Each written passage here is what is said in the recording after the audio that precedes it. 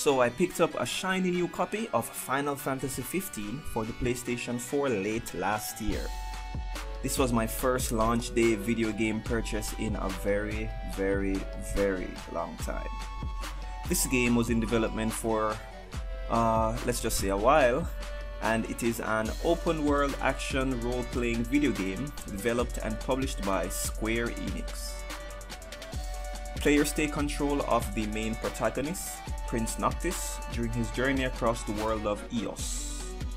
Initially to get married, believe it or not.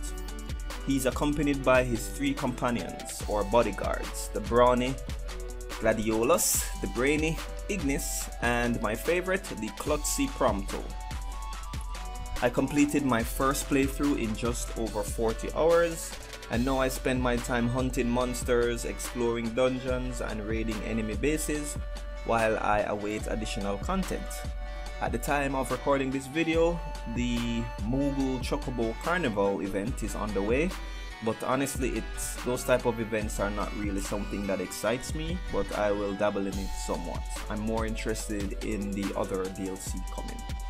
Final Fantasy 15 is a good game, but has problems with its camera, the story feels a little disjointed, and the music can be hit and miss.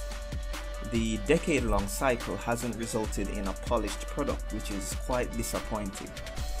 Overall though, I really enjoy playing the game and see myself playing it for a long time, with DLCs detailing the backstory of your main companions and other content planned to keep the game alive.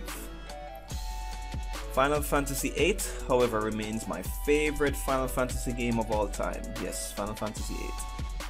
I'm also excited to play their upcoming Final Fantasy VII Remake, which is currently in development and expected to be released in 2017, hopefully.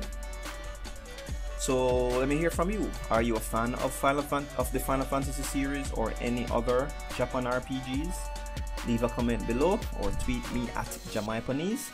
Thank you for watching. Be sure to like this video if you enjoyed it, and subscribe to my channel for more.